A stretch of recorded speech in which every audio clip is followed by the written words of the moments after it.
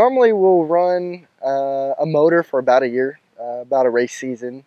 So then we'll completely take apart the motor, go through the motor.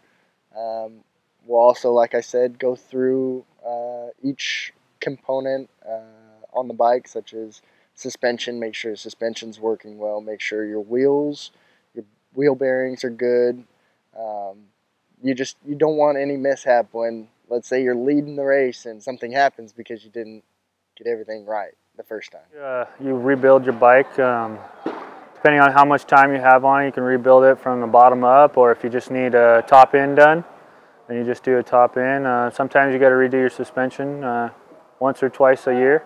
During the off season, throughout the winter time, from October to February, pretty much I take my whole bike apart, go through all the nuts and bolts on the frame, make sure the threads are all good, make sure the engine's up to par, if it's not, rebuild whatever needs to be rebuilt, and make sure the suspension's great, make sure the wheels are all true and straight. You want to frame the whole bike. Essentially, after a whole year of racing, you got to take it all the way down to the frame.